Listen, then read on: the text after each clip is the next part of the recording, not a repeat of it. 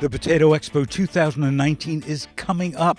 Just about 6 months from now, this room is going to be filled with over 100,000 square foot of exhibit space, all kinds of information that we need to know. And the man right here is going to tell me more about it. So, John, this has got to be very exciting. Here in Austin for the first time, I think, for the Potato Expo. Tell me what's going to happen. Well, it's exciting to be in Austin, but it's also exciting to be looking at some of the things we're bringing to Expo for the first time, or expanding things that we've been doing that have been really exciting to our attendees. So we're looking at expanding the Innovation Hub. We're looking at the Spud Nation Throwdown, which will be really exciting cooking contest again, as it's been before. So it's a building on what we've done, but getting in this great venue that I think is going to provide a lot of excitement to people.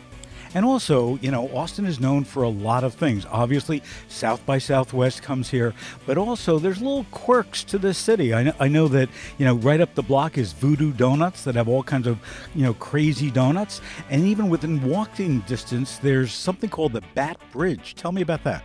Well, there's a bridge over the Congress Avenue Bridge that several years ago, 1.5 million Mexican bats moved in, and they love it there, and they come and they spend from April to September living there. But the great thing is every night at dusk they fly out, 1.5 million of them, and it is an incredible attraction. People line the streets to go out there and see it, so we think people find things like that exciting. But Austin is a very cool city. It's the live music capital where there's 250 venues at any given night. You can hear music. So you're excited about Potato Expo coming to Austin?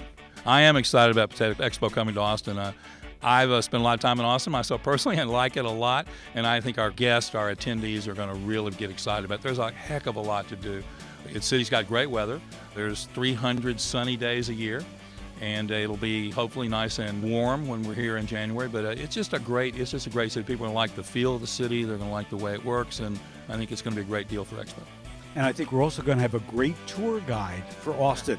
So I'm going to see you at the Potato Expo 2019 right here in Austin, Texas.